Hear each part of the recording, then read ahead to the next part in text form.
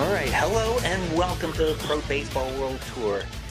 My name is Rick Crabbe. Joining me as always, my co-host, Mr. Eric Marinbach from his palatial estate in the greater New York area, soon to be running for ambassador to Taiwan. Eric, thanks for joining us again. How you doing? I'm doing very well, and yourself? Oh, not bad. Just actually pretty good. We got a lot of news to talk about. Most of it good, some of it bad, but even the bad's kind of comical, as we'll get into it. Alright. And we'll start, since we're based in North America, we will start with North America. And lately that's been where a lot of the not-so-positive news have come from. And, of course, yet another team had players test positive for the COVID-19. The St. Louis Cardinals finally get back on the field, and now we have to contend with two members of the Cincinnati Reds, who had to cancel 2 games with the Pittsburgh Pirates as a result of this. My goodness. I don't know, it kind of reminds me almost of what Rodney King said is for Can't We All Get Along? It's kind of like, people, can't we all just stay away from the COVID? What the heck's going on here? I would love to know who or what actually transpired that led up to it. Because as far as I know, the numbers, Ohio hadn't hit that badly, other than one of the politicians. Yeah. I don't know where any of the Reds could have gotten it from, whether it was in Cincinnati or whether it was in another spot. Well, I have an answer for you for that. Because of the HIPAA laws, you'll never find that out. I'm sorry? But because of the HIPAA laws, you'll never find that out. Right. Well, here's what the Associated Press and NBC Sports had to say about this as of the 15th, which was yesterday afternoon, our time, 3 o'clock. The Cincinnati Reds became the third Major League Baseball team to have games called off because one of its players tested positive for COVID-19. The last 2 games of a series between the Reds and Pittsburgh Pirates at Great American Ballpark were postponed Saturday after one Cincinnati player tested positive.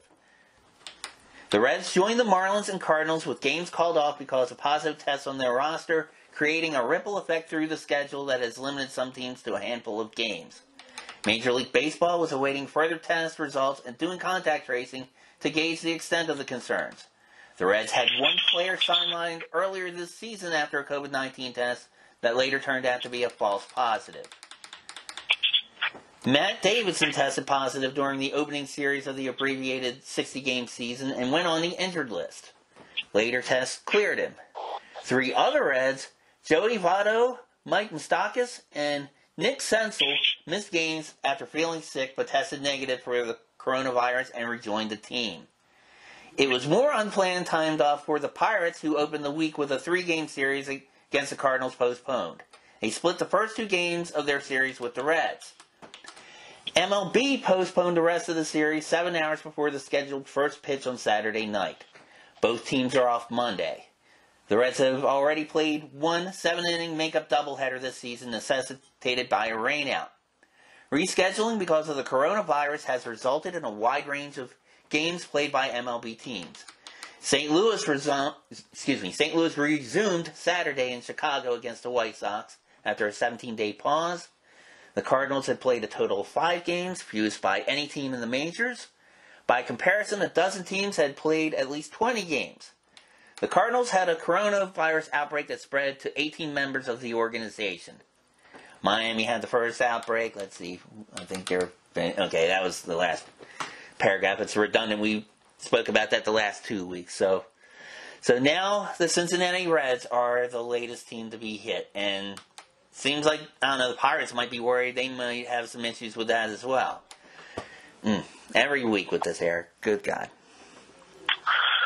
That's where I'd love to know about the testing themselves. I mean, there have been a lot of doubts being placed on the actual tests, the turnaround time, et cetera, especially after the one story came out where in Philadelphia there was a false positive. My theory is for every false positive, there's a false negative. Right. So you don't know the validity of these tests, how they're being administered, what type of tests are being administered. And again, I have to do with the HIPAA laws, but so until we can come to a system where we can actually get this down universally, there's no answer. Right. And I have friends who work for different hospitals here in the Baltimore area. I have a few that work in Hopkins and a couple that work in some other hospitals too. And they told me when they were given tests themselves for their own jobs, the different hospitals vary with their tests. Now, they have some that just do kind of like the swab inside the cheek, and then they have one where they literally run the tube up the sinus cavity, which is more accurate, but obviously more painful and intrusive test. I'm wondering if these teams and these trainers are varying with that, whether they're using area hospitals with just a swab or just the sinus test, for lack of a better term, or I'm kind of surprised that any of these leagues, maybe I shouldn't be, but I'm kind of surprised that these leagues aren't agreed upon as far as okay, we will use this contractor, this hospital, these protocols, this everything. I mean, it seems like they have these rules with the bubbles and everything, and even Major League Baseball, it seemed like they were on board with a certain amount of rules after they had to go back and forth with the players' union, but I don't know. I'm wondering if that's a case of it too, Eric, whether it's more than one type of COVID test being used.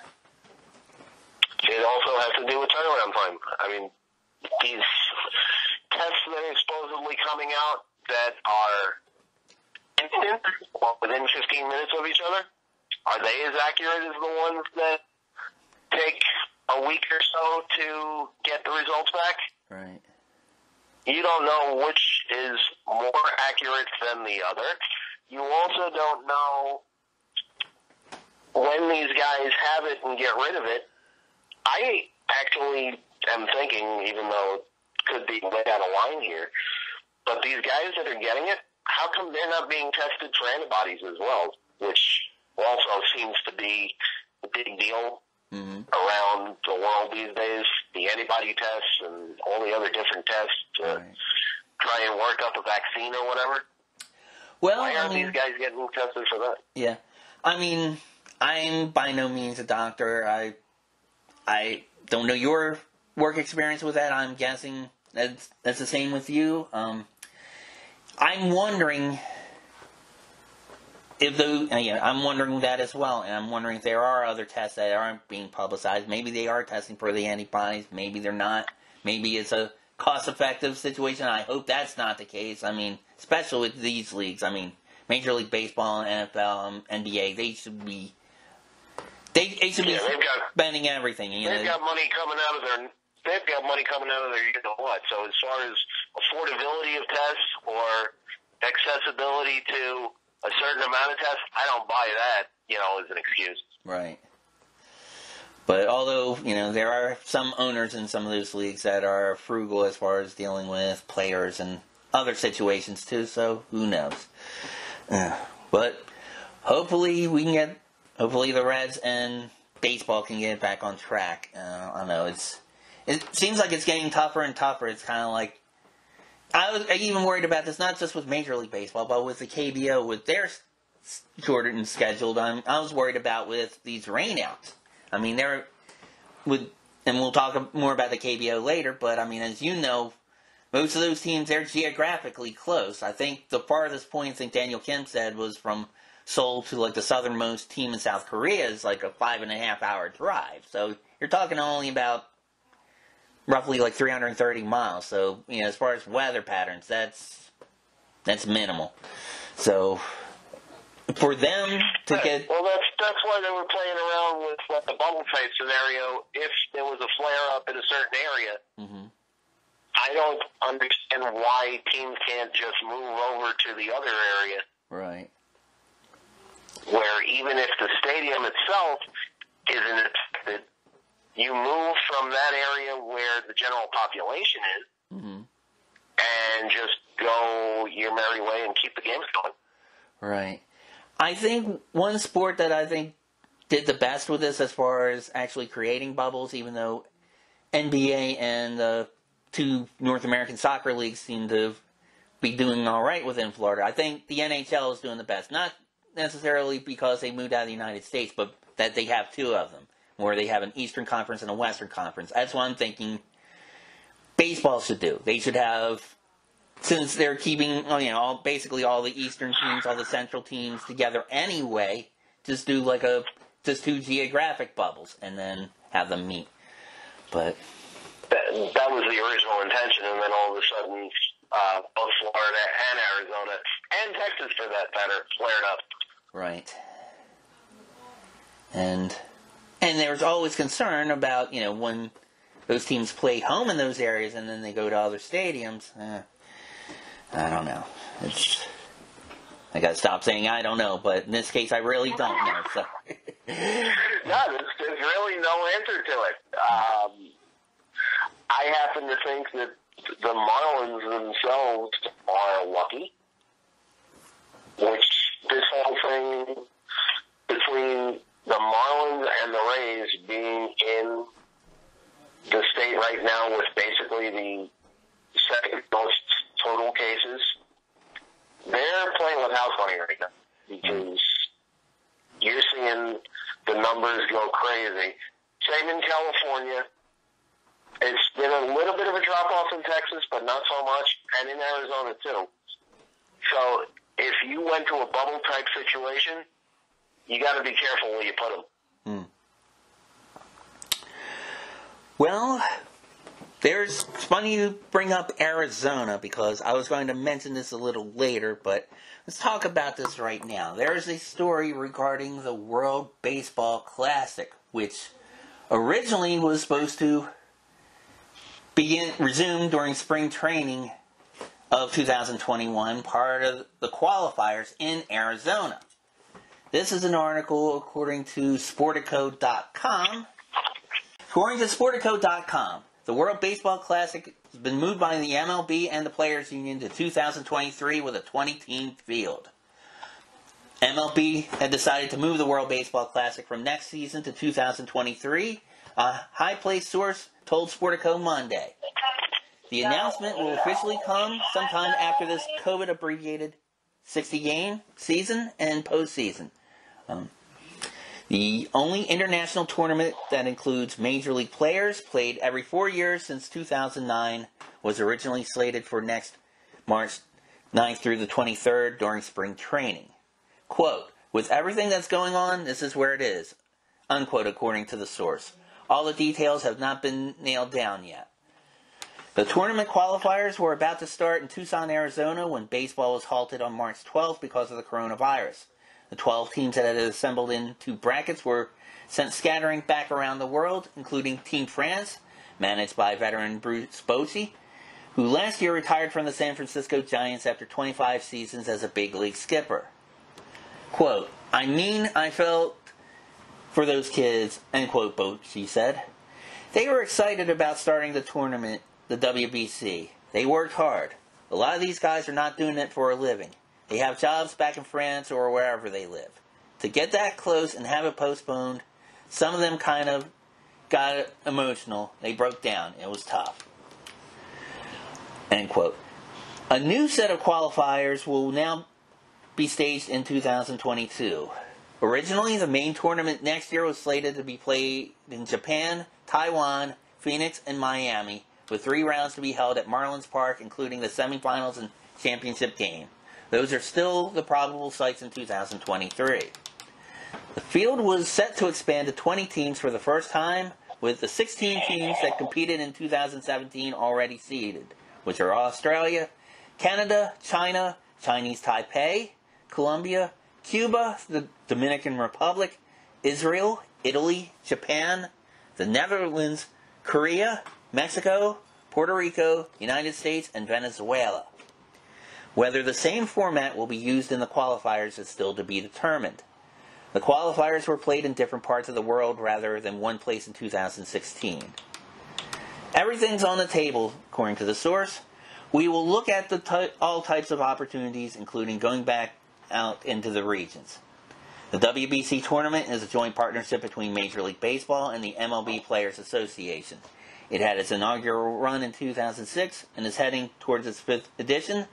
Japan won the first 2 titles, followed by the Dominican Republic and then the United States, which defeated Puerto Rico 8-0 at Dodger Stadium in 2017.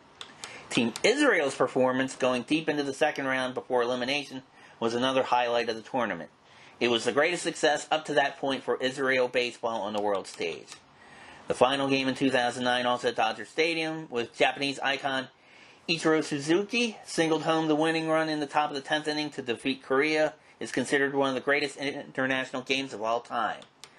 International stars such as Yu Darvish and Daisuke Matsusaka of Japan, and Aroldis Chapman and Yoenis Cespedes of Cuba made their imprint on the WBC long before they played the MLB. In the year's postponed qualifiers, Hall of Fame shortstop Barry Larkin was back managing Team Brazil. Whether he or Bochy will be there in 2 years is a real question, as is how many of the same players will return to represent their respective teams.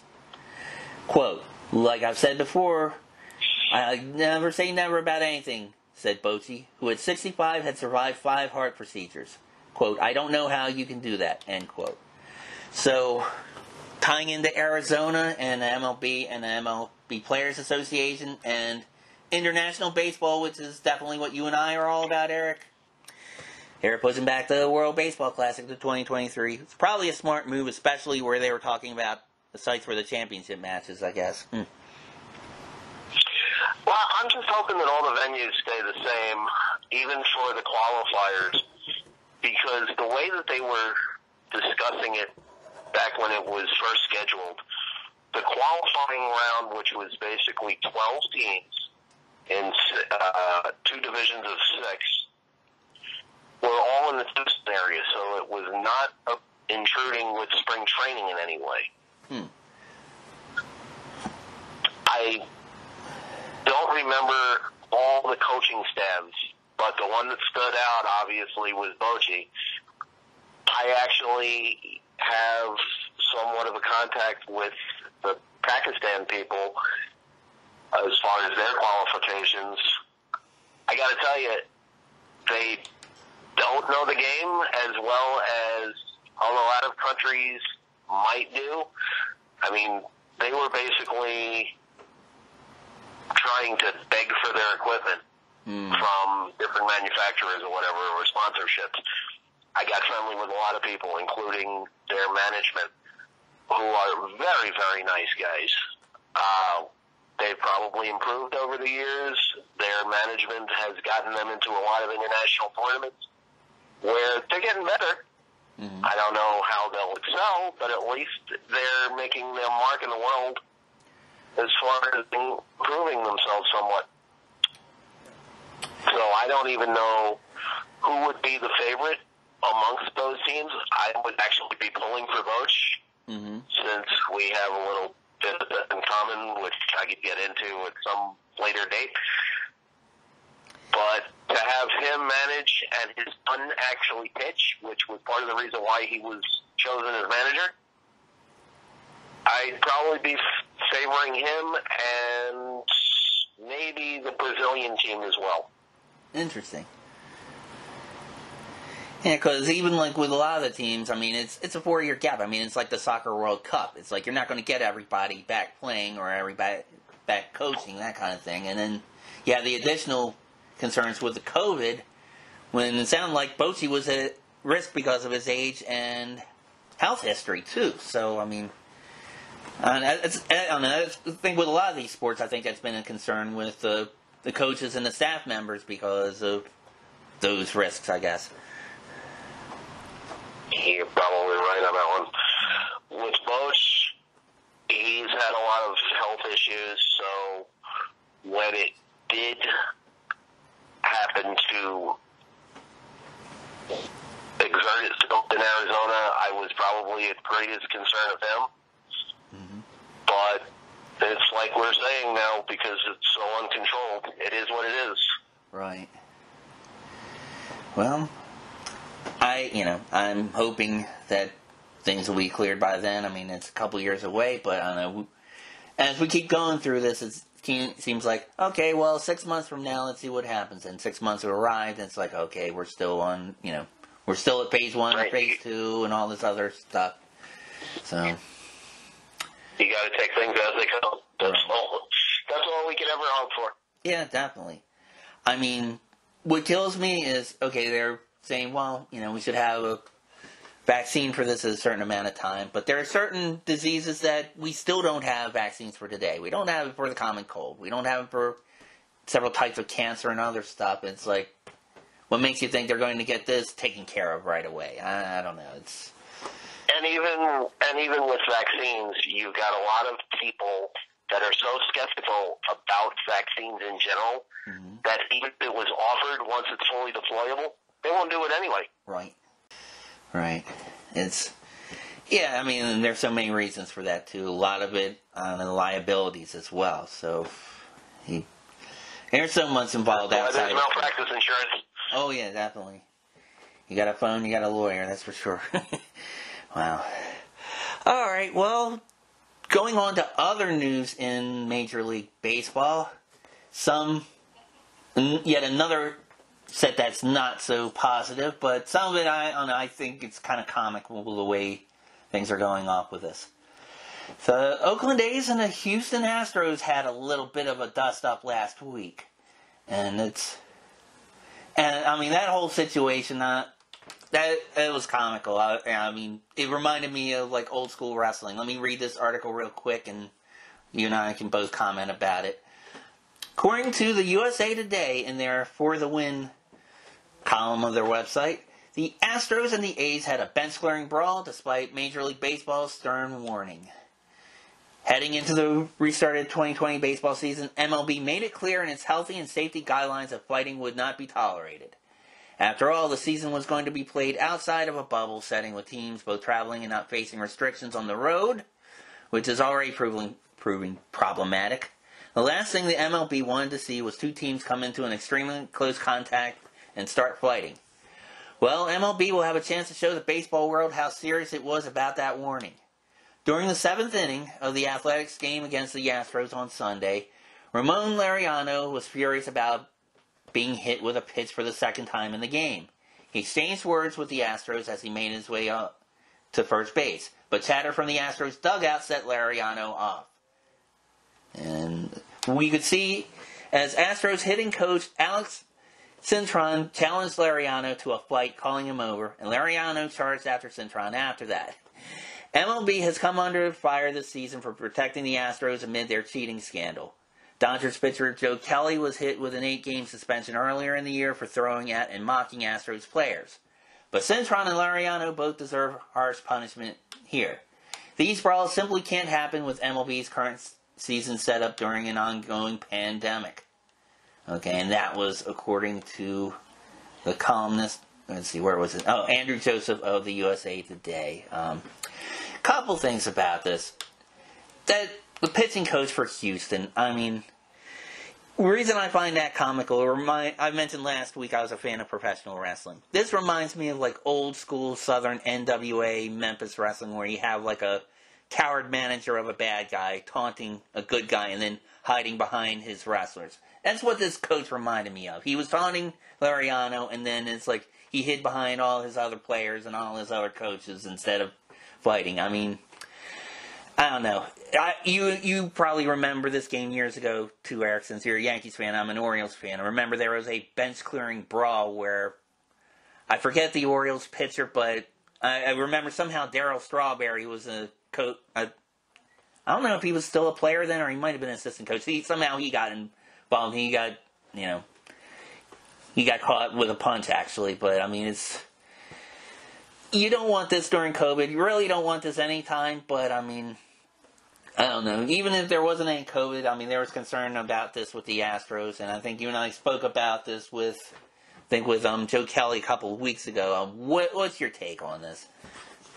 Well, here's one thing that will never be put out in the media unless you kind of take somebody into a corner. Laureano originally was an Astro prospect in the system and I believe 17. So there is a little bit of history between Laureano and the Astros. Now, whether this has anything to do with some sort of the cheating scandal, which was everybody was outing Mike Fiers for, because Fiers came out and said that the Astros cheated, yada, yada, yada. There could have been some bad blood between Laureano, Cintron, and some of the other personnel on the Astros. Nothing has actually ever come out with that, but I'm sure there's something internal that we'll never know about unless you could actually get, like, ownership. The problem is a lot of the ownership from back then was already terminated because of the cheating scandal, like Finch and the rest of them. So this whole thing you'll never know, but a lot of it is probably bad blood from his Astros days. Very possible. Still uncalled for, but what are you going to do? Yeah. Still uncalled for, and I don't know, the Astros didn't make a lot of friends. I mean, you could see there, I mean, with what you had just mentioned with Laureano, you could see possible heat between him and the Astros. You definitely saw it with the Dodgers a couple of weeks ago, and it wouldn't have surprised me if they would have defeated the Nationals last year. Probably the Nationals would have, I don't know, raised a stink about something with them too, but MLB, get your act together, man. Come on. If there was no fights, there'd be nothing exciting. You'd just be playing the game and going home. Oh, yeah. God forbid we should just be able to talk about games and players, and ESPN can't even seem to do that, and you and I both discussed that on here and off the air about that for sure. Never a dull moment. Never a dull moment. You're right. Well, there was one positive thing that Major League Baseball was doing. In fact, it was doing today, the day of our taping, Sunday, August 16th. Major League Baseball is celebrating the 100th anniversary of the Negro Leagues. Let's see, and I will get to this article. This is according to CBS.com. Major League Baseball celebrates 100th anniversary of Negro Leagues. And the Negro Leagues had all-time greats such as Josh Gibson, Satchel Paige, and Oscar Charleston. Let's see. Sunday, Major League Baseball celebrated 100th anniversary of Negro Leagues. See, yes, seriously. You just said that 3 times before you started the article. All around the league, at ballparks, on telecasts, and on social media, we will be seeing fitting tributes. The Negro Leagues hosted all-time great players like slug and catcher Josh Gibson, power speed combo Oscar Charleston, all-around excellent player Cool Papa Bell, uber talented Buck Leonard, and so many more. It also helped players like Jackie Robinson, Satchel Paige, Ernie Banks, Hank Aaron, Monty Irvin, Larry Doby, and so many others get professional experience before joining the majors after Robinson broke the color barrier. Paige was actually there strutting his ace stuff and big league swagger for 2 decades before joining Cleveland at 41. He was then effective in the majors through age 46. A nice illustration of how good many of the Negro League players were, though they were deprived of playing in the majors for so long simply for not being born, or for being born non-white. The Negro League's Hall of Fame and Museum in Kansas City is an excellent visit and a wonderful tribute to the Negro League players. Here are some of the tributes around the Major Leagues on Sunday, and they're just showing copies of tweets like from Major League Baseball. The Phillies have some Negro League players as cardboard cutouts in their stands. They have some interviews with a few players. They have Monty Harrison from the Miami Giants on the Marlins Twitter program. Let's see, and who else do we have? And it looks like the Marlins are actually wearing Miami Giants uniforms in today's game. The Nationals did an interview with Sean Gibson. And of course they have a long history with a team that I think they shared with Pittsburgh called the Homestead Grays. A lot of interesting stuff about this. I'm a fan of baseball history, and I've read a lot of books about the Negro Leagues myself. Tell me your experience, any experiences you've had, Eric, since I know you traveled a lot for a lot of reasons for baseball. Have you been to the Negro Leagues or any museums or exhibits that they have had? No, and as a matter of fact, that's probably on my bucket list. Kansas City, I never even hit as far as for a Royals game, but with all the stuff that I've been hearing about guys like Buck O'Neil, Satchel Paige, all the wonderful players that were coming out of that era, and never really had a shot until Jackie Robinson broke the color barrier. But could you just imagine if any of those guys had a shot at the majors, what they could have done?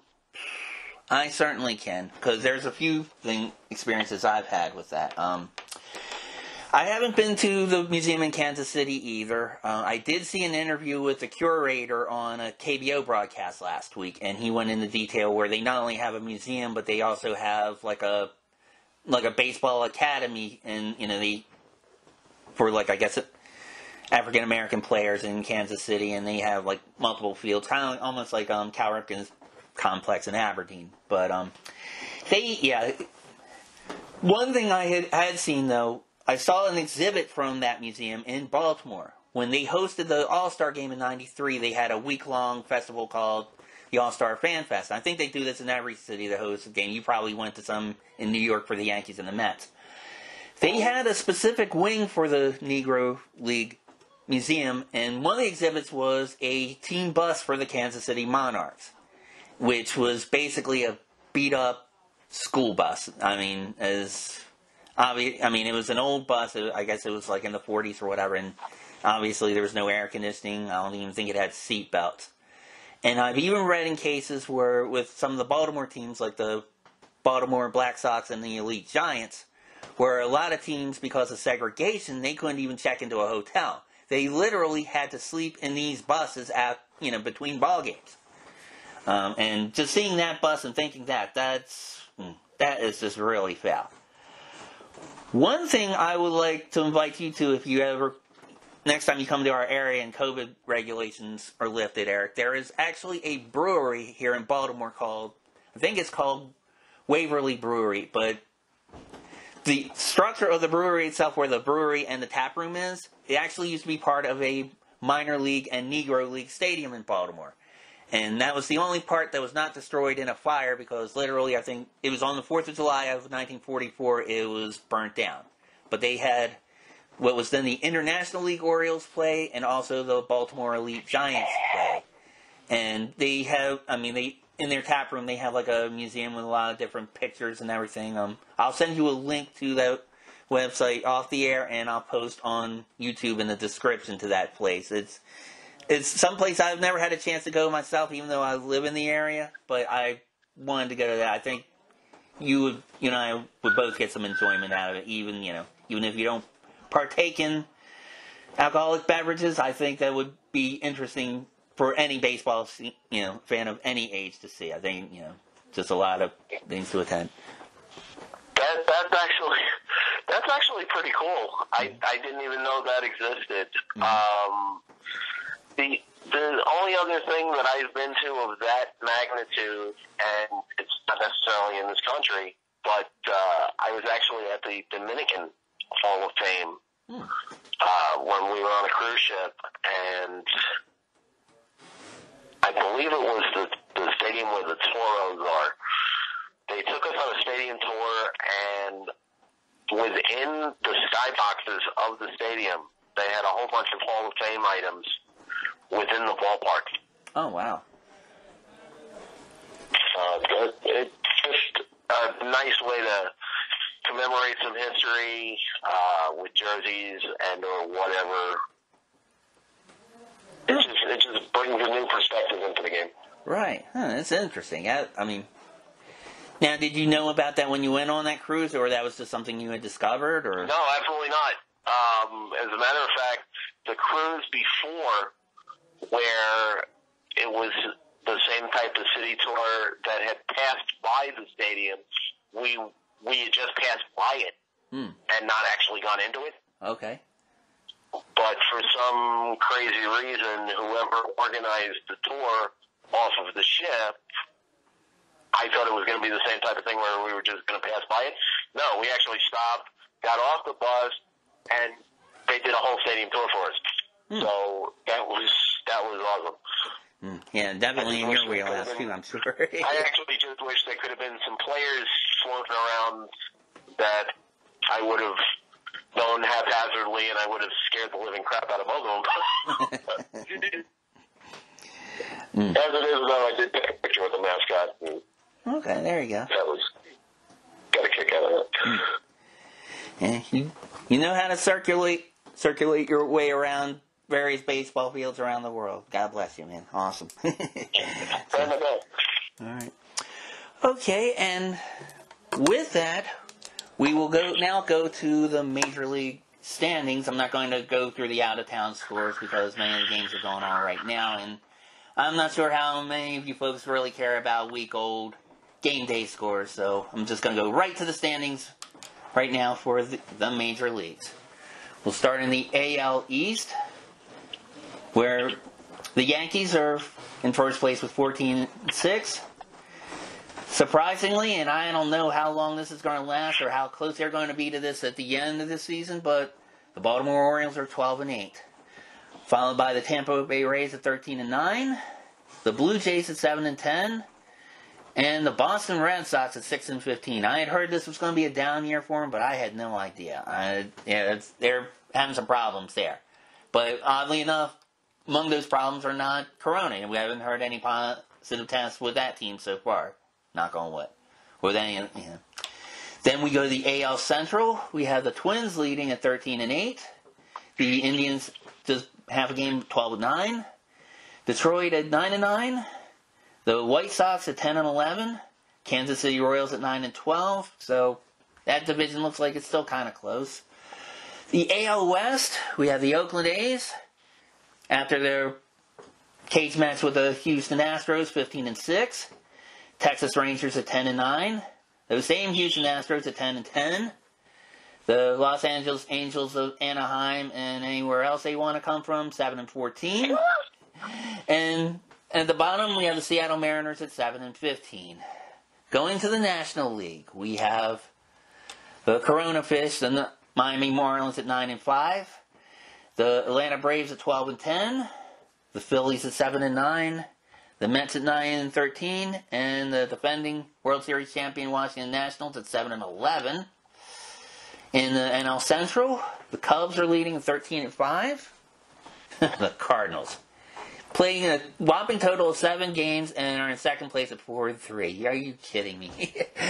Then we have the Brewers at 9-10, the Reds at 9-11, and the Pittsburgh Pirates at 4-14.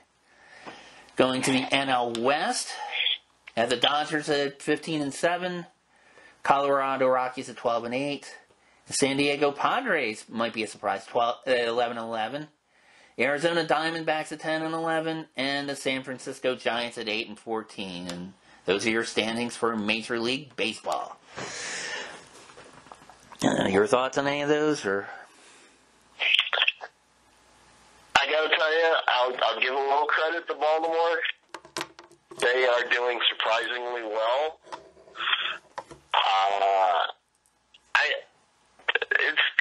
I don't even know where this comes from. Whether it's just a bunch of guys that are having fun with, in their minds, nothing to play for. Right. That are just going out there and going through the motions and just playing with house money. Or if it's the fact that you've got teams that they're playing against that either, for lack of a better word, suck, or are rebuilding. Right. In the case of Toronto and Boston.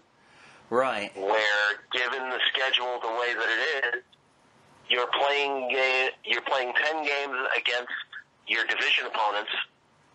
So that's 20 games right there where if you're somewhat legitimate,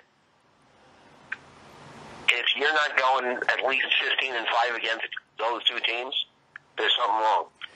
Right. And I think the Orioles, though, I think out of those two teams, I think they played Boston in the home series. I don't think they played the Blue Jays yet. So it's, but I mean, and it seems like they played more National League teams lately. And it's like they played in DC last weekend, and that rain tarp game that was suspended, they had to replay in Baltimore on Friday with the Orioles wearing their road uniforms for like 2.5 innings, and then having their regularly scheduled game. God, this scheduling is just, this is crazy. It's actually kind of fun to watch in a way, as long as nobody gets hurt, but this is nuts. But, yeah, they played them a bunch of times, and then they had the Marlins, which basically kind of reminded me of the movie Slapshot, where the team at the championship game just got a whole new roster just so goons to fight the Paul Newman's Charlestown Chiefs. It seems like what the Marlins almost did against the Orioles. Not to say that the Marlins players are goons, but they had to basically patch up a whole new lineup. Almost kind of like the Indians lineup in the first two Major League movies, I guess. I don't know, but some crazy stuff. It's all patchwork, but I got to give them credit for at least, trying to assemble somewhat of a team, given the circumstances that they have with the alternate site, as I love to call that. You're getting guys that are basically single-A players that are pretty much living the dream, that next year in a full 162 situation would be back at a double-A level. That's a good point, I too. actually think it's kind of fun. That's a good point, because you don't have any major leagues. You just have, like, the taxi squads. You'd have pretty much, I guess, it's almost like instructional ball, where, I mean, they're not even playing opponents. It's just all, like, inter-squad matchups, I guess, what they have to do until they get a call-up from the major league team right now. And then, of course, it's, with the Blue Jays, I don't know, all I think of is the line in the Three Stooges were shuffling up to Buffalo. I mean, those poor guys got to play in their AAA park, which, nothing against Buffalo. Good for them that they get to host games and all. And if I was in Buffalo, I'd kind of be almost mad that, I don't get to see any Major League Baseball and they're in my home stadium. But the reason they can't is because they can't see their AAA. I think are they still the Buffalo Bisons, or? Yeah. Yeah, they can't see any of their games this year, so baseball's giving us definitely a lot to talk about. So. Absolutely. All right, folks. Well, we're going to take a quick break, and when we come back, we're going to move our tour over to Korea, talk about our friends in the KBO. You're listening to Pro Baseball World Talk right here on RGC Multimedia.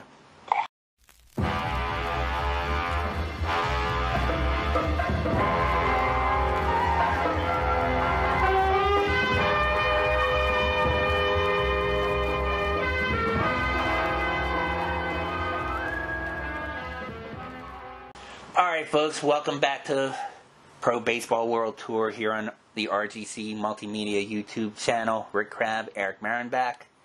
And as I mentioned, we are moving our tour over to South Korea with the KBO. No news that I saw as far as the actual playing of the KBO, other than we still have that excellent pennant race. I'll say this with a little bit of a bias because this is my personal favorite team in that league, but the LG Twins, it seemed like their bats came alive against the Dinos. The Dinos, I think, are being exposed, not just by the Twins, but throughout the league as far as their bullpen play and their overall, even their starting pitchers getting lit up lately. And Kiwoom seems like they're still holding strong. The Wiz and the Lotte Giants are holding strong, and the Kia Tigers are still in the mix, too. So you still have a nice little, kind of a rugby scrum with all those teams fighting for like 3rd, 4th, and 5th place. I mean, you got like 4 or 5 teams just for those positions that are still in it. Once again, I mean, we talked about this last week, Eric. I mean, KBO is definitely providing some fun baseball, and folks who want to just dismiss it that MLB is back, especially you ESPN analysts, you are missing out.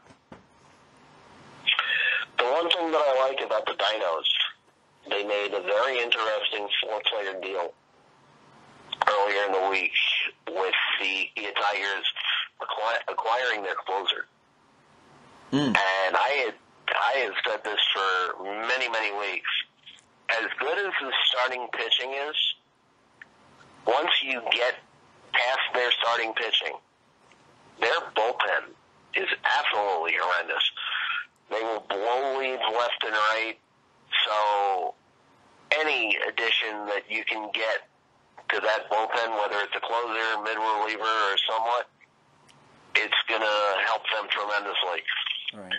I actually got to meet the closer that they got from Kia during the Fort Myers spring training, and he's good. So if that helps any, yeah, I'm all for it. Yeah, they need it, and especially this week against LG. I mean, you have them go against like Hansu Kim, Ramos, Park. I mean, that's like a murderer's row for their lineup, Eric. And I mean, you if your bullpen's gonna fail, I mean, you're gonna fail miserably. And it's like, I mean, there were a couple games this weekend that I didn't get a chance to see this morning's game, but I know I saw Friday and Saturday is just LG was going into double digits with them. It was something to see. I mean, it looked almost more like a fourth quarter, like a first or second quarter football score than baseball, but that was crazy. And even though it is the KBO, and you can kind of like be optimistic that, well, hopefully the other team's bullpen will suck too, that wasn't the case with this game. They were just out of reach early. And I think it was a good move for the Dinos to get a closer. One thing I want to comment, I did hear Daniel Kim say earlier last week on an ESPN broadcast, and he made a good point. With the KBO, you have not only one league, you really have like one division. It's not like Major League Baseball where you have two leagues and then, like three divisions in each league, or even Japan where you have the Pacific and the Central.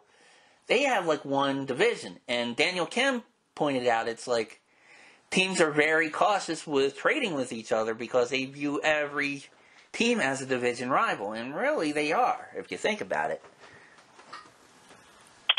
That's why I was actually surprised that Key was willing to trade with him. I guess in that particular league, there's no such thing as buyers and sellers like we have in the major leagues, where you've got teams that want to develop for the future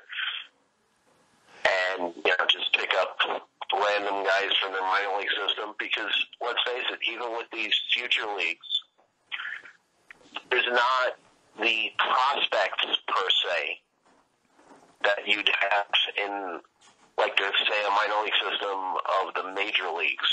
Right. In America. Even the Futures League broadcasts, they're not really publicized. There's not too much coverage on it. So, with the 10-team league the way it is, you've got to be very sure that it's an even trade and not so much lopsided as a selling standpoint. That's a good point. And it's like a lot of their international scouting, like with MLB here, I mean, teams will have scouts for Dominican Republic and Japan and Mexico and other parts of the country. Where the KBO, I mean, they're limited to how many foreign players they have, and really, they're only allowed to have 2 pitchers and 1 position player. So, I mean, we're used to in this country getting a prospect from like the Dominican Republic and running him through our minor league system and sending them up to the bigs. Korea, you really can't do that.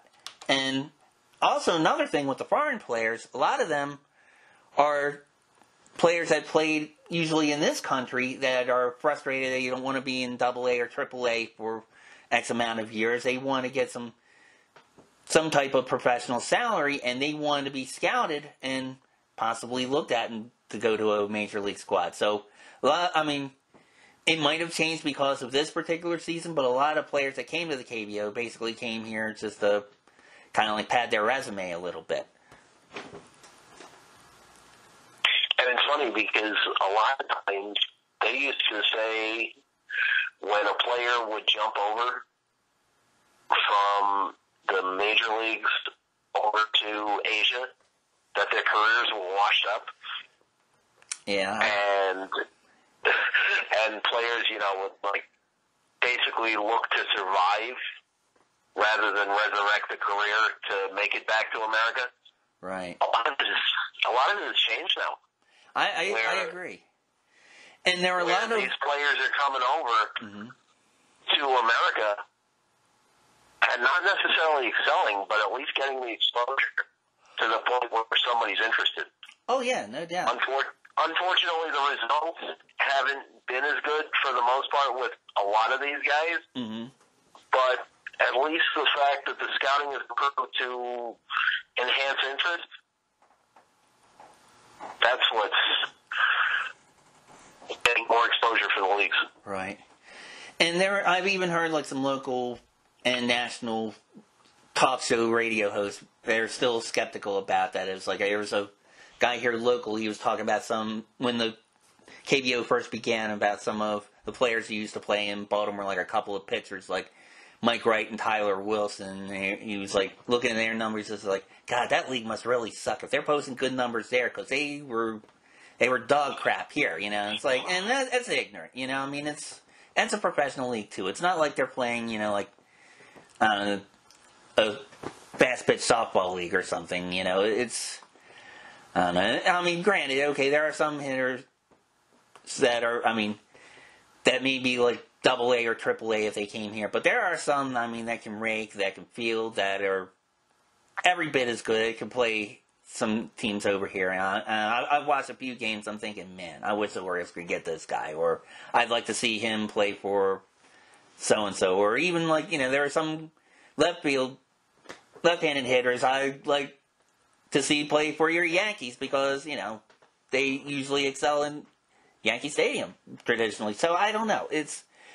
I just want to see baseball, and I feel like the playing field is leveling out for these international leagues, and the fact with technology where you can see them on ESPN, you can see them on Twitch and the various VPNs you and I have spoken about, and there will be other broadcasts which we'll be talking about later in this broadcast that we'll be discussing too for other countries. But anyway, I don't know. I love one, as usual, I love what I'm seeing from KBO, and I'm sure you and a lot of our listeners do too. The only other thing I want to bring up is, remember we were discussing a while back about a series of rainouts. Right. It hasn't been as bad. It's worse, actually, in Korea than it has been in Taiwan with the rainouts and the makeups. They're trying to attempt to copy what the major leagues are doing as far as shortening the games. Right.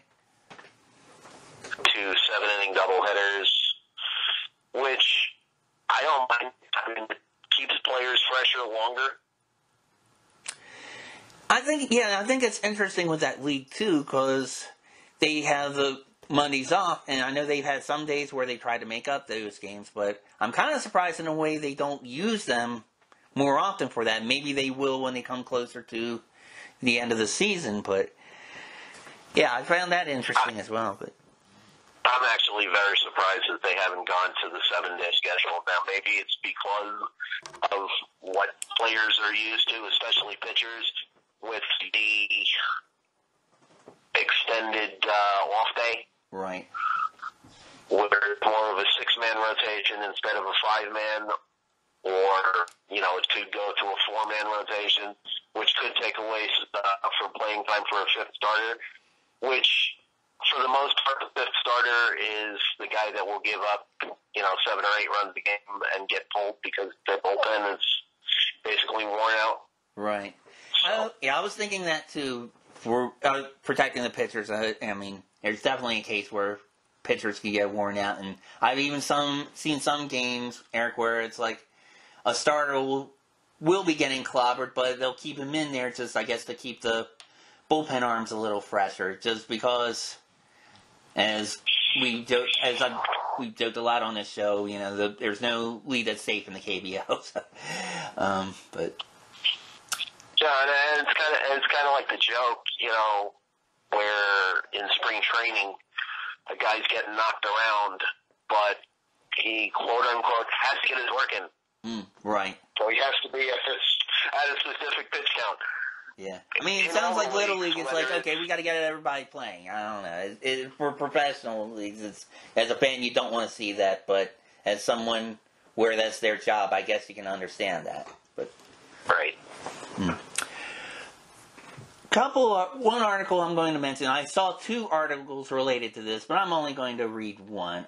Basically, there are COVID concerns I've seen with our friends in Korea, unfortunately. Let's see. We can find which article I want to talk to about this. Okay. All right, we'll go to this one here because it affects 4 teams in the league. Basically said sport teams in Seoul surrounding region revert to crowdless games. This is according to the Yonhap news agency from Korea themselves. And he said, less than a month after welcoming fans back to stadiums, South Korea professional sports teams in Seoul and its surrounding region will revert to having empty stands due to a recent spike in coronavirus cases. This was as of Korea time yesterday, August 15th. The government on Saturday raised the 3-tier social distancing scheme in Seoul and I apologize for our Korean fans if I mispronounce it, Gyeonggi province from level 1 to level 2, effective Sunday. It will stay there for 2 weeks. With that, all indoor gatherings of 50 or more people and outdoor gatherings of 100 or more people will be banned, which means no crowds at sports games. Cluster infections in and around Seoul have emerged as a major concern in recent days. South Korea reported 166 new COVID-19 cases Saturday, the second straight day with the figure surpassing the century mark. It's the highest daily total since March 11th. Among those 166, 155 were locally transmitted cases, and 72 of those 155 were reported in Seoul, plus another 67 from the surrounding Gyeonggi province. South Korea introduced a 3-level social distancing drive, and the country had been at level 1. The level can be altered locally as necessary. Teams in the KBO reopened their gates to fans on July 26th, followed by K-League football clubs on August 1st. In early stages, teams were only allowed to operate stadiums at 10% of their capacity to ensure the safety and health of fans. Under protocols for both leagues, fans must sit at least a seat apart from one another, even if they're traveling in a group. Then starting this week, the government raised the cap to 30%.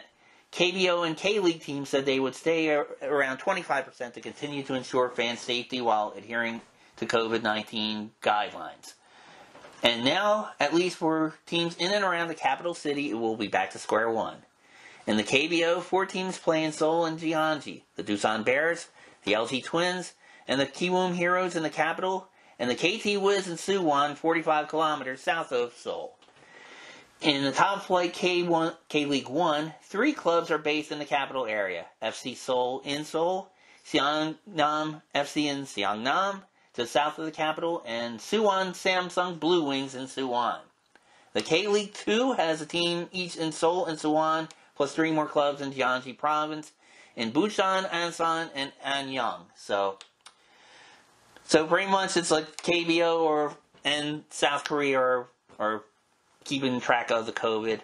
Even though they're being cautious, you still haven't heard any positive cases with the players, which I'm glad to see. And it was fun to watch fans in the stands, but you definitely want to protect the fans and the players and their safety. And South Korea, we've been saying it many times, Eric, they seem like they're doing it the right way. And to add to that, there was another article. I'm not going to read that article, but the KT Wiz basically ended their, went back to an empty stadium for their games altogether. And I think they may have been a team that was doing that already anyhow, just because of local jurisdictions. But our friends in South Korea, please be careful with it too. It seems like you're being much more careful than the folks in our country, but hang in, you're doing the right thing. That's what I like about how Asia more or less took care of the virus first, which I wish could have, would have, should have happened here in the U.S. I mean, they had a certain amount of cases. They mitigated it. They did what they had to do. We had a very slow response. We had naysayers. We had lack of testing. We had a lot of people that we should have trusted that we didn't to give us information about the pandemic, where in hindsight, if we would have listened to the people that we should have, we probably could have combated this back in April when, quote unquote, it was supposed to be gone. Right. You know, I know I love to fall back on this political wise, but, and I'm not even going to dive into that one. Yeah. But it could have, would have, should have had we listened to the right people, and it was chosen not to for whatever reason, whether political or otherwise. Yeah, it's a lot of controversy and a lot of nonsense with that, and it's COVID. What are you going to say? There's one thing I wanted to ask you about the KBO, Eric, your opinion. This is something positive about it, though, where I've noticed with the fans in KBO. Now, I mentioned to you last week, I noticed a lot of female fans with the jerseys, but one thing baseball in this country seemed to suffer from is getting a younger audience, an 18 to 49 demographic, I guess. Seems like a lot of these games, and maybe it's just the cameraman's just selective, they just want to see cute Asian girls with the little kitty cat ears in their jerseys, but it seems like it's a much younger audience at these games, you know, with these fans. Have you observed that with watching KBO or with the other Asian leagues, such as in Taiwan and Japan? I actually do observe it, and it's the same way all over. As the weather gets warmer and people want to get out, I hate to say this in maybe a chauvinistic or a perverted manner, but the less you wear, the more the cameras are going to be on you. I don't know whether they do it deliberately. Right. But it kind of brings out the beast in people. Yeah, true. I mean, I've seen some look like young male fans, too. I mean, look like, you know, guys and gals in their 20s and their 30s, that kind of thing. And there is a lot of what you had mentioned as well. And I think that's true with a lot of sports. I know when my father and I used to have Baltimore Ravens season tickets, it seemed like the only games you would see women attend, and this is not to be chauvinistic, you know, this is just an observation, or maybe it was just in our section, we had a bunch of older Caucasian fellas.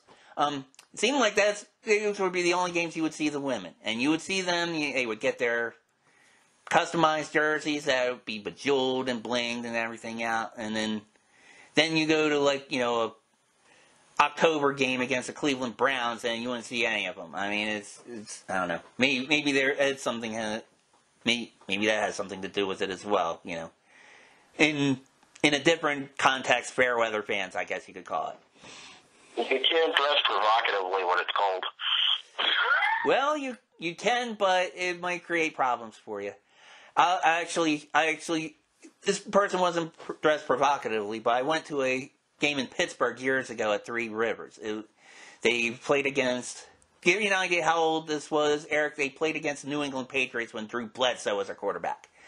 Anyway, I saw, like, in the third quarter, they had this guy who was about 300 pounds, and it was bitter cold. It was cold, it was windy, water was coming off of the Three Rivers and swirling around in that stadium.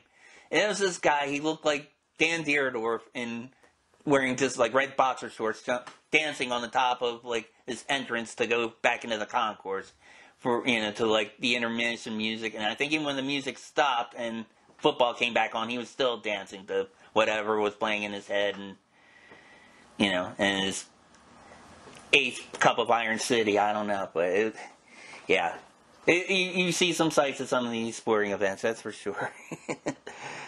Well, you also don't know his blood alcohol level at the time.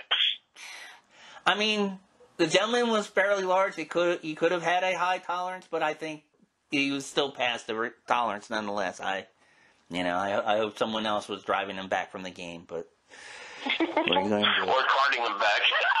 Yeah, really. I mean, I don't know. I don't want to be too negative to Pittsburgh. I'm sure we have some listeners from there. I mean, I'm a Baltimore Ravens fan, and I know I've had some not so positive interactions with Pittsburgh Steelers or Pirates fans in the '79 World Series, for that matter, or Penguins fans with the Capitals. But no, we're all friends on here, so I'm not going to go that route. But Pittsburgh likes to party before their sporting events, and they probably do it as well as anybody throughout the country and maybe throughout the world. So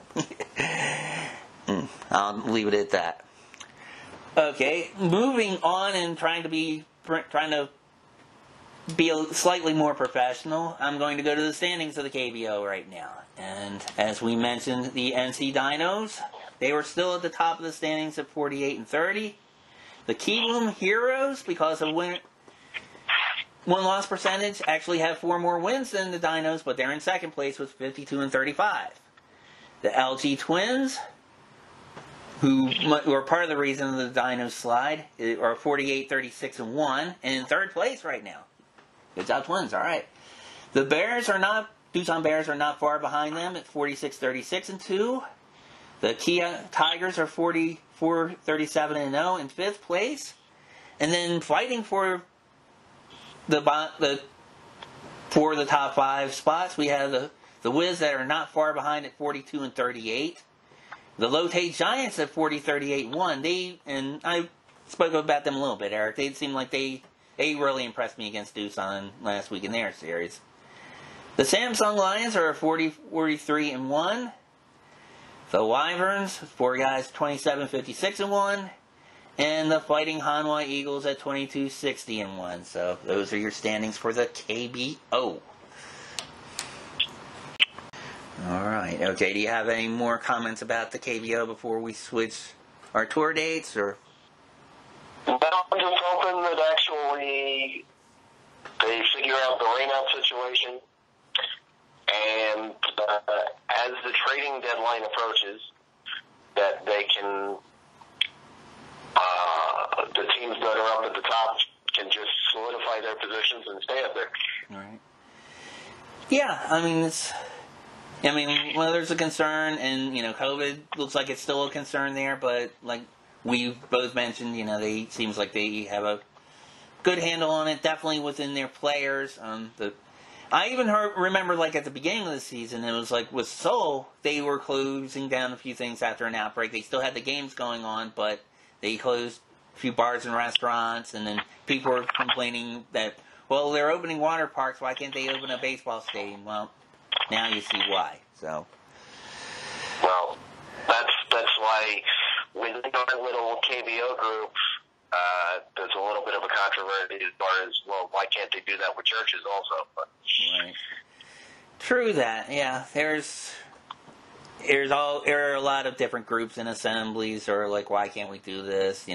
You hear that also with rock concerts and stuff like that too. But hey, look, this is baseball. Get everybody home safe. That's all I'm saying. Right. All right. Get them in the park. Sorry? Play the game. Get them in the park. Get them to play the game. Finish it. Get them home. That's the name of the game, actually. Pretty much. And personally, I feel that way with all professional sports right now. Right now, ESPN and Fox and anybody that broadcasts professional sports, as far as I'm concerned, you're the game show network right now. Just keep fans out of the stands. You can put in the fake cheers or the cardboard cutouts or like the EA Sports weird Twitter emojis like the NBA's doing or whatever. Whatever. Just do what you can to keep the games going and keep the players safe if they want to play. And I'll stay at home. Fine. Beer's cheaper, food's cheaper, seats are more comfortable. I can bring my cat to the games. It's win, win, win, win. There you go. All right, folks. We're going to take another break, and coming back, we're going to defer to Eric's knowledge of the CPBL in Taiwan. Talk about goings on with that league as well. You are listening to Pro Baseball World Tour here on the RGC Multimedia YouTube channel.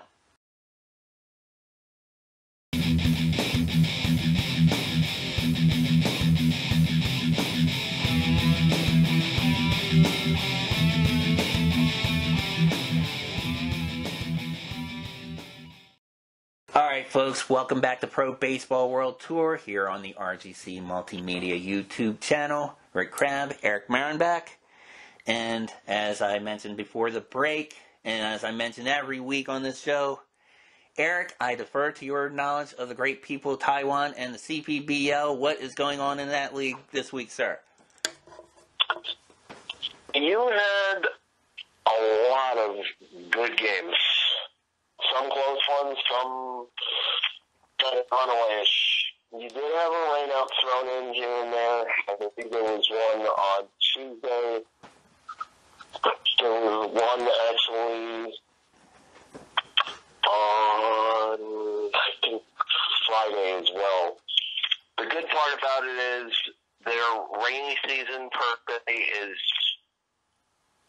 I'm not going to say over, but it's subsided to the point where you can get a majority of the games in and not have to have an overload in there for the following week. Mm-hmm. Towards the end of the season, rather, where you're having to extend the regular season to make up those games and or have double headers. Right. Mm. Well, and fortunately, we haven't had any bird attacks this week. I heard there was also... There were no animal attacks. Everything ran as normal. You had your basic fun at a CPBL game. You had nice crowds. You had timely hitting. You had decent pitching. Well, good. And the standings are reflecting that. As a matter of fact, the only reason why there's any sort of a change in the standings from last week to this week is due to a rainout.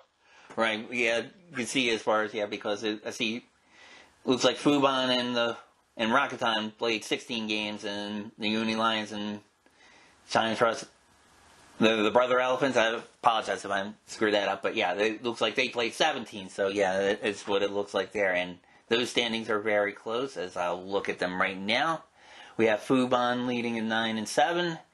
Uni Lions at 9-8, the Rakuten Monkeys at 8-8, and the China Trust Brothers 7-10 in the second stage of the CPBL season.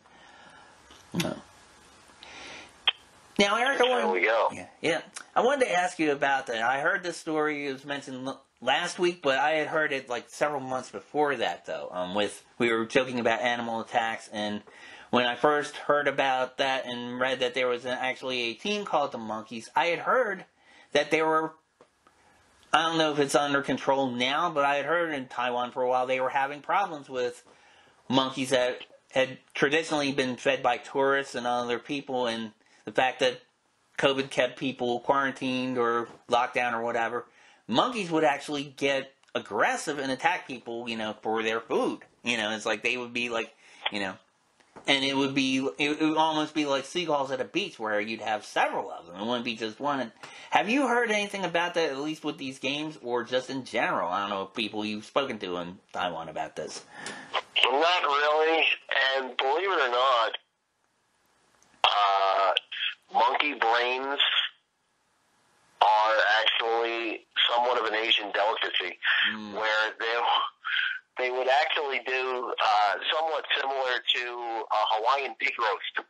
Oh, gosh. Where they would have a table with the center cut out, and more or less, and I've never experienced this, Billy, more or less the monkey itself, under the table, dead, obviously, right, and head cut open, and these Chinese people would be actually eating the contents of the brain.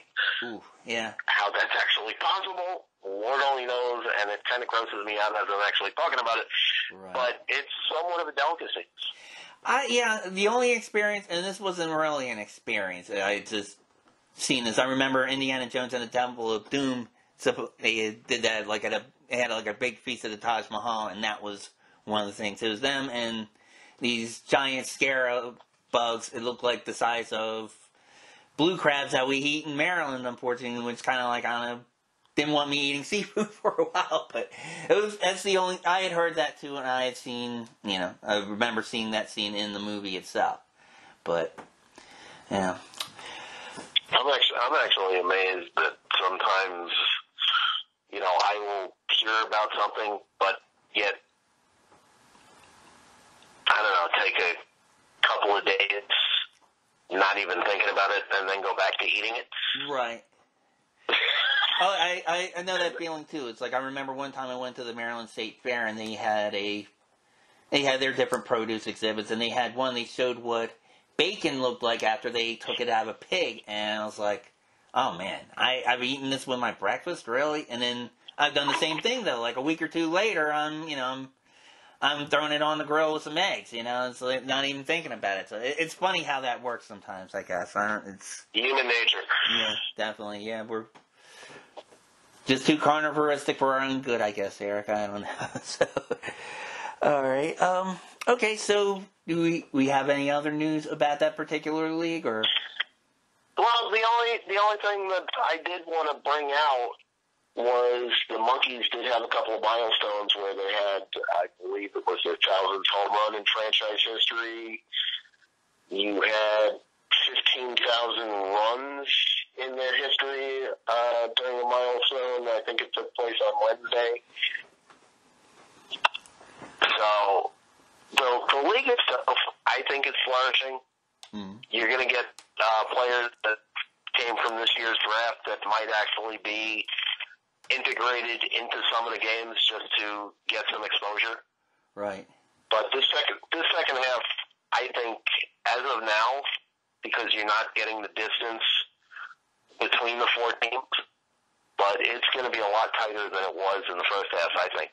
Right, and you're seeing the fans in the stands too, and it's like, it seems like, the games are fun to watch. I mean, a lot of people too compare KBO to MLB, or NPB to MLB, or CPBL to MLB, and really you just have to enjoy it as just, okay, it's baseball, and then enjoy the nuances for what it is, because, it's not, the levels of play may be different, but also, even if the levels of play were the same, you have different strategies, you have different obstacles to contend with. I never heard of a bird delay, until talking to you last week, but it's seriously, it's one. We talk about how all the negatives with this pandemic. One positive thing is I'm getting exposure to sports in other countries, and it's really a lot of fun. A lot of people don't want to do it because of the time differences, that kind of thing, or they don't know how to access Twitch. I had a friend of mine, I was trying to explain to him about the delayed broadcast for KBO on Twitch. He's like, well, how do you do that? I'm like, dude, it's like YouTube. You have 5 games to choose from. You have 15 hours of baseball for free every day. What do you want? It's like, but I just love the fact, and I guess it's because Taiwan has gone, the full Monty, so to speak, as far as unlimited fans and the different areas, because you've got the actual full experience of your typical Taiwan game, where there's the cheerleaders, there's the song chants, there's all kinds of different stuff going on within the game, and then there's the game itself. It's mind blowing. It really is. Whether it's a close game or a blowout, these fans don't leave. Right. They go out every day, whoever shows up. And they're your characters. Within the Brother Elephants games, there's a bunch of, I don't know if they're teenagers or, just whatever, but they seem to be regulars, and they really go all out when the Elephants are up, as far as their cheers, their dancing, their heckling, whatever. And that's all part of the fun of the game. Yeah, it sounds like a lot of fun. It sounds like similarities to KBO, but I think seems like their fans are nicer to the visiting fans than other sports leagues I've seen in other sports. It's like I noticed with a lot of the international soccer and even in MLS, they have a lot of chants that are negative chants about the opposing team. Some of them, and it's like, I know DC United, they had one about the team now called the New York Red Bulls, and it's like, I actually saw it was sung in Spanish, and somebody from their fan clubs translated it for me, and it's like, not for over-air radio, that's for darn sure, but I mean, yeah, I had heard that, like, with Premier League, it's like a lot of taunting and a lot of, and... Oh, Premier League, as far as I knew, and this goes on with a lot of soccer teams within Europe, they can get feisty. Oh, very feisty. I mean, there have been riots, there have been fights. I mean, some of the Central and South American countries for years documented where if a call went against their team, they would go out and they would kill the ref. Or if their team was, like, in a World Cup qualifier and they wound up missing the World Cup because somebody, like, kicked the ball in their own goal or something, there would be fans after this player and killing him. I mean, it's just nuts. But, right. You don't get that in the Asian leagues. No, you don't. Not unless you're the pitching coach for the Astros. But, oh, man. And it's ironic, though, because it's, at least that sport, you have a weapon that could potentially be used. But, I don't know. Maybe soccer cleats, I guess, could be weapons as well. But, well, anyway. Okay, once again, I'm going off the rails. I'm sorry, Eric. I'll bring us back to earth. We'll move on to our friends in Japan in the NPB. One interesting story about that, and you and I were talking about this, there was a no-hitter thrown in the league this week. Let me get to that real quick, or as quick. Here we go. We had a player from the Swallows, Yasuhiro Ogawa, fires Japan's Pro Ball's 93rd no-hitter. Okay, this is according to the Japan Times. Yokohama. The Tokyo Yakult Swallows right-hander Yasuhiro Ogawa threw the first no-hitter of the season on Saturday and the first of his career in a 9-0 Central League win over the Yokohama Dene Bay Stars. Ogawa's gem was the 93rd no-hitter in the history of Japanese pro baseball, and the 30-year-old became the 82nd player to accomplish the feat. Unlike in the major leagues, a no-hitter is not awarded by NPB unless a pitcher also throws a shutout. Wow, I didn't know that. Quote, last time I had a very frustrating outing, so I was keen to make up for that, end quote, said Ogawa, 5-2, who surrendered 4 runs in 5 innings in a loss to the Bay Stars 1 week earlier. Quote, my catcher, Akahisa Nishida, called a confident game. My fastball was strong, and the fielders caught the balls behind me, so I was able to make a go of it, end quote. Quote, I first thought about it around the 5th inning. I know it's not an easy feat, so I just focused on each hitter and on maintaining my rhythm. And it's probably good coaching there. It sounds like a good strategy. It worked. Ogawa struck out 10, notching the final one with his 129th pitch to end the game.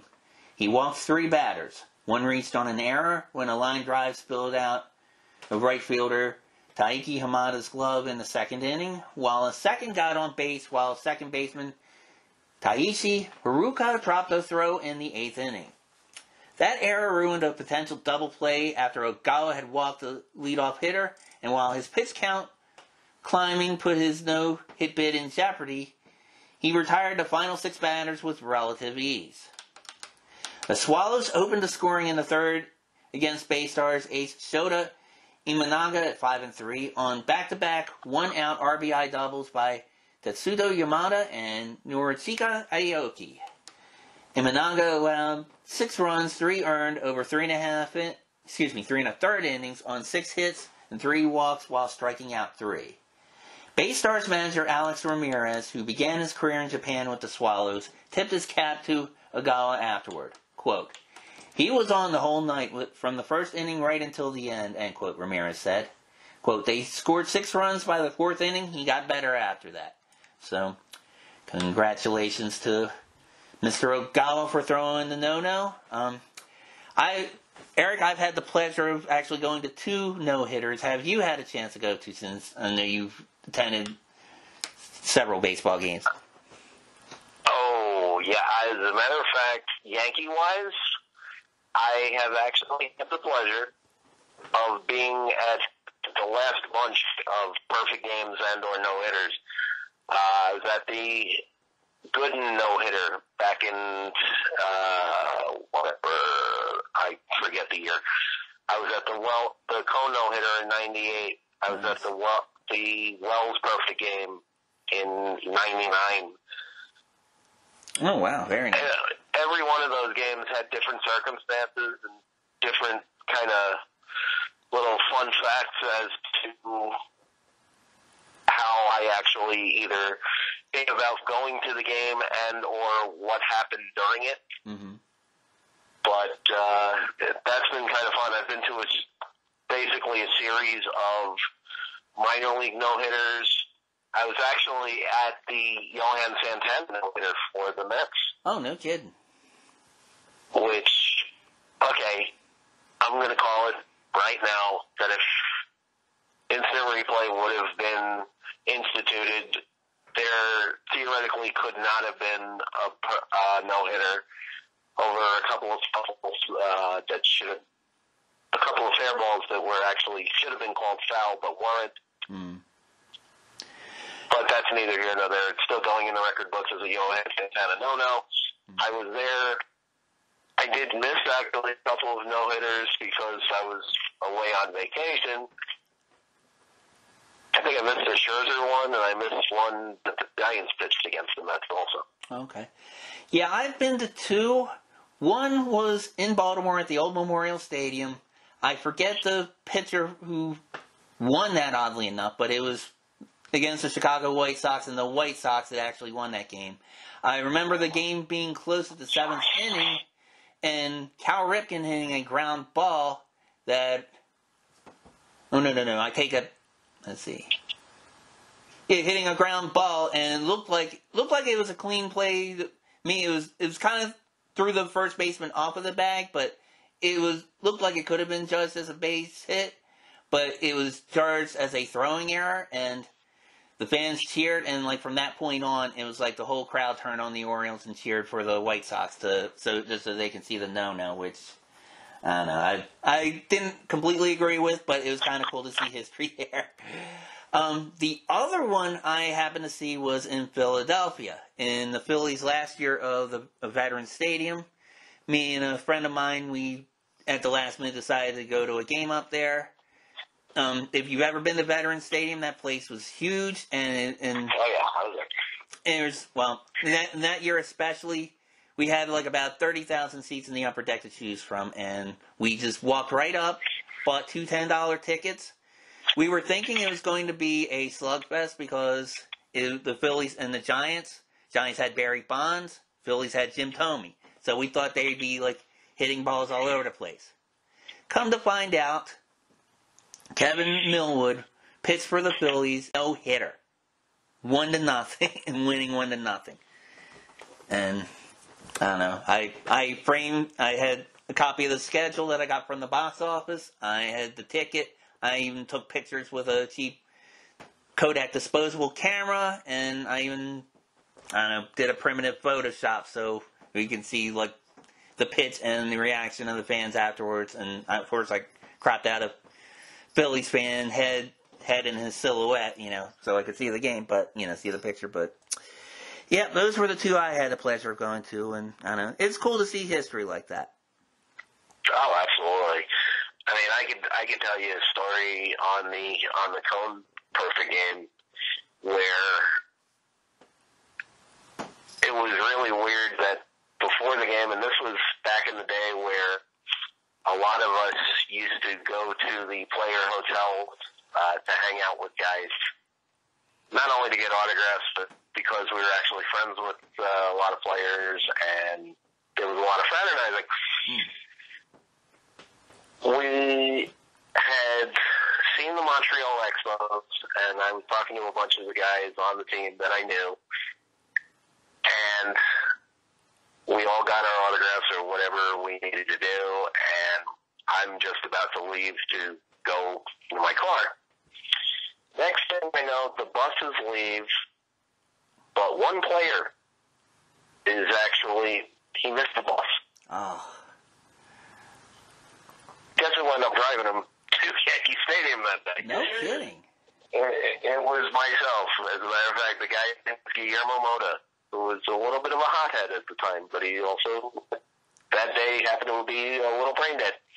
Oh, jeez. So he misses the bus, and he's freaking out, and I offered to drive him to the park, and, you know, he gets in my little, I think I had a Camaro at the time, I'm not even sure. Okay. But he gets in my car, and we drive in. I actually got into the players' lot, and so on and so forth. So the perfect game happens, and I'm actually driving back Mike Mordecai, who was a former Brave player. Now he's a coach, I believe, still in the Blue Jays minor league system. So I'm driving him back to the ballpark, back to the hotel, and we're just BSing and, you know, talking about some stuff. He brings up Mota. And we start talking and laughing. And he said something about how he missed the bus. I was like, yeah. He goes, wait a minute. Don't tell me you drove him. I said, yeah. He goes, oh, great. This is fantastic. Now we got something to hang him in kangaroo court with. Oh, that's great. Oh. So that was kind of a highlight there. Yeah, so you not only got to drive 2 players, but you actually got one so they can bust his balls during kangaroo court in the locker room afterwards. That's a pretty, and a perfect game of it, so that's a pretty interesting story. Yeah, very cool. Yeah, very cool.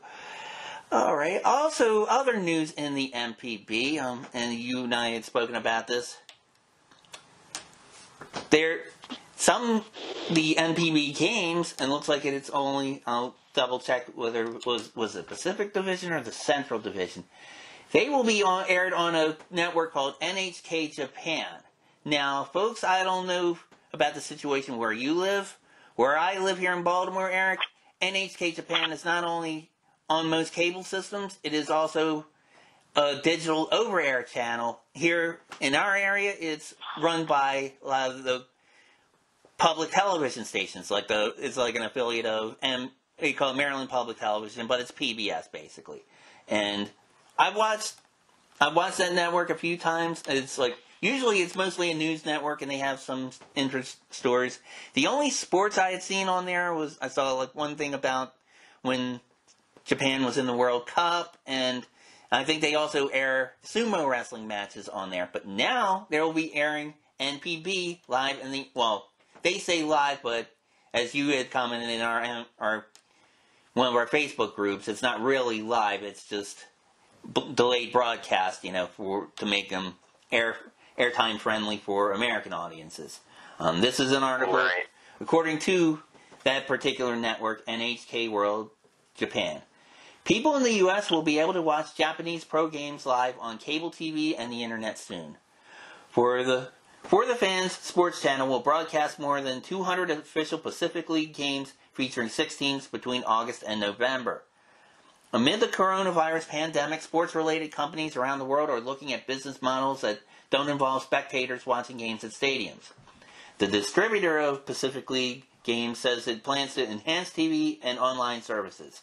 Pacific League marketing CEO Nagishi Tomoki says he wants to continue to explore new ways to promote Japanese professional baseball. So that's definitely good news. Because I think the times are like 7:30 East Coast time here in the U.S. So it's pretty much, it's like an air version of the Twitch broadcast on KBO. You can, it's delayed and you can watch them at a more friendly time.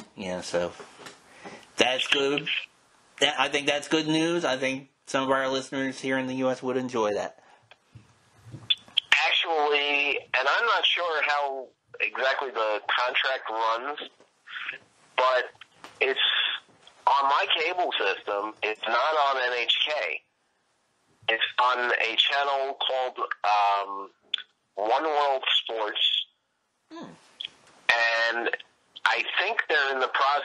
of changing hands because they actually have a Twitch network, and it's called For the Fans. So I think the channel itself is actually going to be changing its call letters, so to speak. Okay. So they are showing the games on this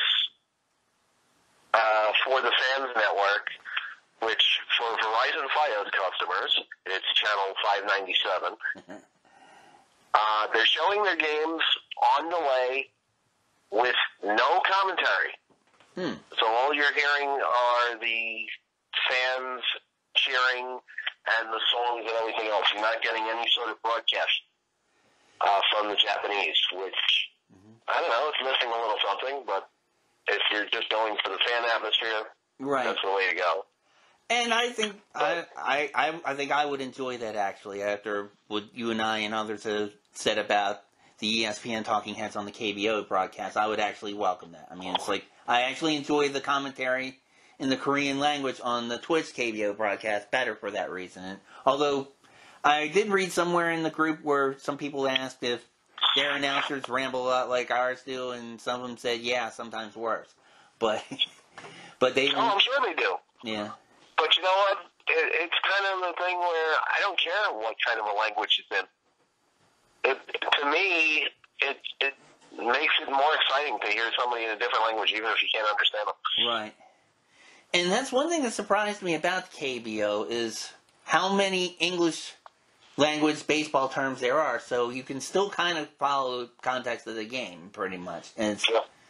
I mean, it'd be weird. You would recognize a player's name, and then you would hear 1 ball, 1 strike. You know, and then one. I think the only Korean terms I've heard for baseball terms, I heard Sanjin for strikeout, and there was another one that Daniel Kim said on a broadcast for base hit. And I think even the ESPN announcers were asking him, now, is that for any base hit, or is that for a single, or what that was? And I forget what he had said after that, but yeah, they kind of have that in Taiwan, where the base hit is anda, and then the double and triple, the translation for 2 is so they add le anda for like a double hit, and then san le anda for a triple. Okay. The term for a strikeout is sanjen. Oh, okay. Similar to the Korean, and the term for a home run is chileda. Oh, wow, okay. So, kind of a cool thing. Yeah. Definitely learn more and more in this program, so definitely. Alright, so we will go to the standings in the NPB.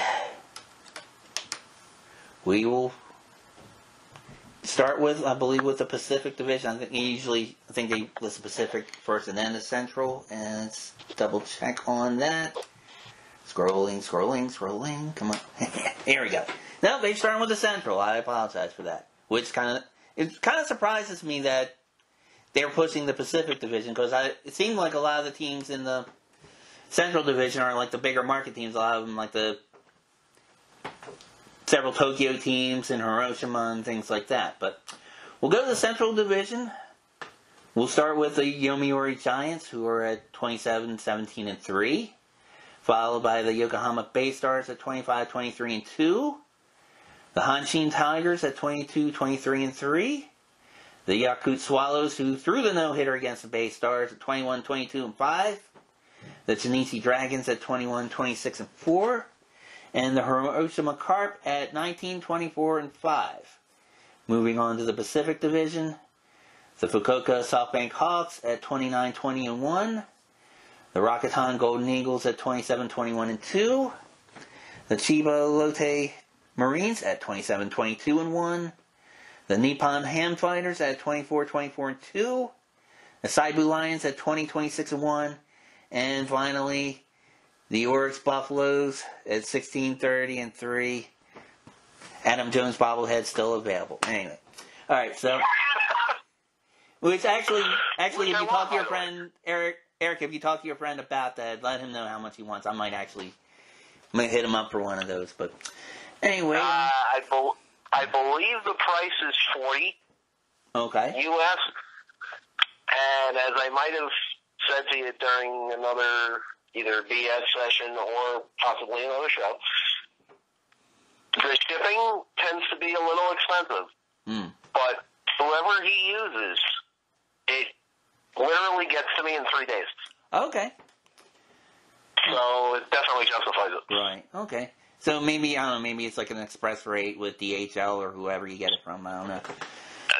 Well, it's some sort of Japanese company that he uses. I believe it's Express something. I forget off the top of my head. Right. Okay. Well, I mean, but when you can get turnaround time in 3 days, packed perfectly, with bubble wrap or whatever. Right. I'll pay the extra. Yeah, definitely. Just to get it here safe. Yeah, and you and I were talking off the air about companies not doing especially that. with the Japanese players, when they see somebody from the U.S. with their items, they get a kick out of it. Oh, yeah, I'm sure. I mean, this year specifically with the Rays' new farmhand, Yoshi Tsutsugo, I had ordered 2 pieces of his, and it got to the point where not only did I get them signed, but my picture got taken for a Japanese website with him and the bobbleheads within the picture, and it's on, I believe, his website. Oh, okay. So these guys get a kick out of it. Okay, cool. So what he mentioned you else from a different country has their materials. Right. So he mentioned you on the website saying thanks, Eric Marinbach, and for being my U.S. fan, or how did that go? Was it? No, well, the writer actually put it on his website. Oh wow, okay. So I guess an article. I guess it's like American fans, appreciate something, and that's how it ties in with the international game, so to speak. Oh, okay. I've had that happen in the KBO with KK Kim. Obviously, with the Yankees with Chen Ming Wong, it just gets to be a whole international phenomenon. Great thing. And as you mentioned many times with the Taiwan players, that's how you were recognized as a celebrity over there when you went to games eventually. So that's cool. It's a lot of good stories. So Yeah. A million stories in this naked city. Definitely, and even abroad. Yeah, and around, definitely around the world. Baseball, get everybody home safe. Heck with it. All right. Well, okay. Well, Eric, do you have any other news about our friends in the NPB? Because I have another story about a new country we haven't discussed yet. Are you talking Russia? Yep. Yes, I'm Sarah Palin. I can see baseball from my window. Yep. We have a story. I'm impressed. Yeah, there we go. We have a story clean that window afterward. That's what I want to know. Well, I don't know. Some of the things she sees out of there, I don't know if I'd want to, because it seems like she sees some cool stuff. But anyway, we have a story from the World Baseball Softball Confederation. And it says a new baseball stadium inaugurated in Moscow, Russia, as season opens. A new stadium in Moscow, Russia is a sign that baseball and softball are growing more and more popular as the sport continues its global expansion. Moscow has the current honor of having the newest baseball stadium in the world. And with the new venue, the top baseball league in Russia opened its 2020 season on Saturday, August 8th. The Russian Baseball Federation issued COVID-19 prevention guidelines modeled on WBSC recommendations. Umpires will wear gloves and face masks during the games, and only half of the seats can be filled with fans, in order to allow for social distancing. All the players have so far tested negative for COVID-19. It's very important that Russian Baseball Championship remains on track without any disruption, said RBF President Dmitry Kiselev. Quote, "We are doing our best to ensure the health of everyone involved, not only players, coaches, umpires, and scorers, but also organizers, staff, reporters, and spectators." RBF announced that the 8-team championship will conclude its regular season in 2 weeks. The top 4 finishers will advance to the championship round, set to begin on Saturday, August the 22nd. All the games will be played at the new Rus Star Arena in Moscow. The Rus Star Arena is the home of the Russian national team and a high-standard baseball venue. It was selected as the venue of the Baseball European Championship Group B and the Under-23 European Baseball Championship Qualifier. Both tournaments were postponed to 2021 by the Confederation of European Baseball because of the COVID-19 pandemic. Fans who won't be able to access the games will have the chance to watch them online through the Rus Star Arena YouTube channel. So, Eric, I know you scan the globe and you scan the internet for games all over the world. Have you had a chance to see any of these games in Russia yet? No. No. The only thing that I've seen in Russia, and they do have them on YouTube, are the KHL, which is the Russian Hockey League, which is obviously during hockey season, October to, I believe, March. Right. The one thing that I like about baseball being back in Russia, and the reason why I say back, was they actually tried some sort of a federation back in the late 80s where there was a team of Russians that were trying to make it, and they did like an international barnstorming tour of some minor league teams in the U.S. I know they did have part of it in the Albany, New York area, and I think they tried some of the teams in the Penn League as well. I don't remember how it went, but there were like 30 to 40 guys that were doing this barnstorming thing. As a matter of fact, they actually put out a baseball card set from that league. That's how I from that team. That's how I kind of remember it. But I'm glad to see that Russians are trying to get back into that game again, because who knows? I mean, they flourished into hockey. Maybe they can get their way back into baseball as well. That would be interesting to see, and I have seen the KHL. Their games are phenomenal. I think I have a jersey. I don't know if the team is still in existence or not.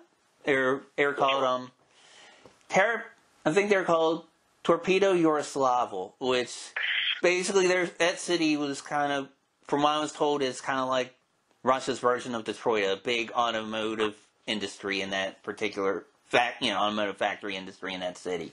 And the jersey was actually pretty cool. It actually has like a backward R as part of their logo, and inside, and the R is inside of like a gear.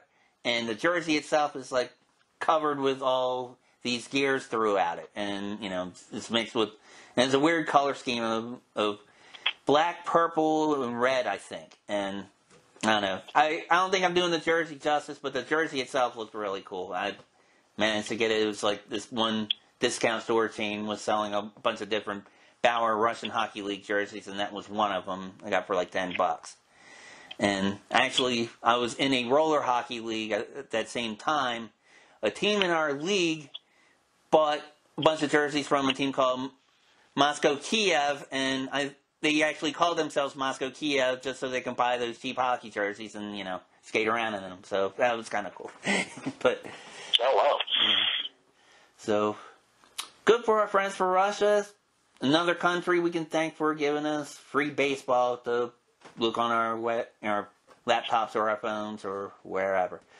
All right, well, Eric, this show, I think we're making up for lost time, because we had like our shortest show last week. This week, we're over 2 hours of baseball, but we had a lot of news to cover, a lot of interesting stuff to talk about. Do you have any further comments about Russia or any of the other leagues, or anything else we haven't covered yet? No, not at all. As a matter of fact, I'm glad we did get Russia in there. Okay. The other leagues, they're small. They're few and far between. The coverage isn't that wonderful. If you want, we can give some links so that people that are interested in some of the leagues can actually access them and check out how their whatever teams are doing. But since neither of us really know about them, there's maybe 2 minutes of each week.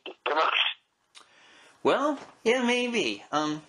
And yeah, I think that's an excellent idea. I will get with you off the air as far as which links to post, because I think a lot of our audience in the KBL and the Pacifica, I mean, they may already know about, the leagues for Japan and stuff, but for like these Russia leagues and these Italy leagues and the Dutch honkball leagues and stuff like that, I think that people would definitely benefit from that.